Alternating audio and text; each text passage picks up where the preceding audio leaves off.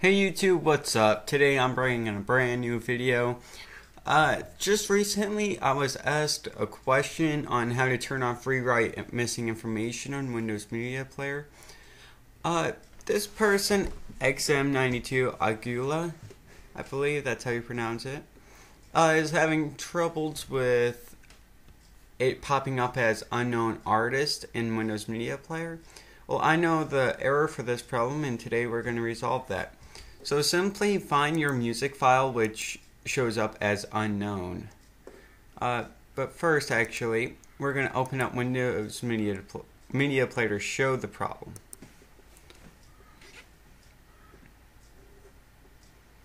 So actually, my media player probably needs to update. And okay, so to turn off the auto rewrite, what you're going to want to do is hit alternate. Actually, you don't want to hit alternate. You're going to want to go under organize and hit options. Right here, you will see automatic media information update for files. You do not want this to be checked. If you want it off, and then if you want on, check it, and you can select options from there. And that's pretty much it, you guys.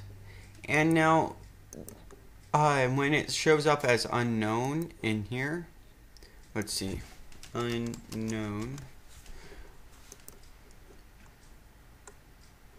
should show, so like there's all these unknown albums and artists and whatnot. Pretty much it's in the properties of your file. As you can see here, this one, if I right click and go to properties, it has details. And it has the artist right there, Fort Minor. If I go to this one,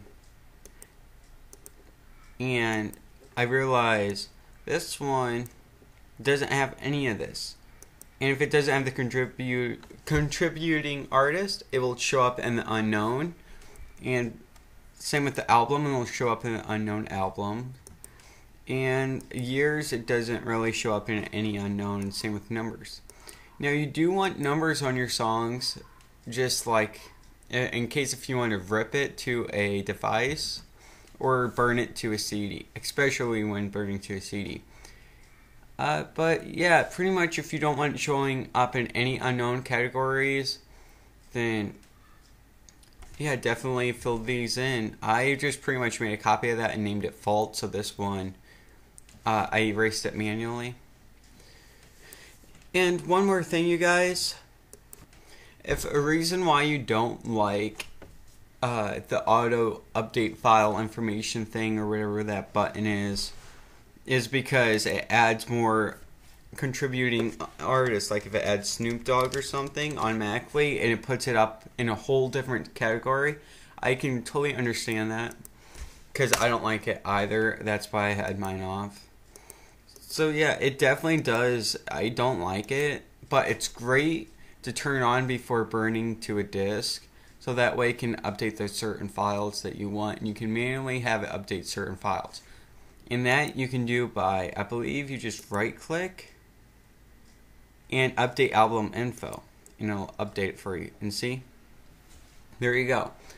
And you can do the same with pretty much all of this. And yeah, that's the end of this tutorial. I really hope I helped many of you.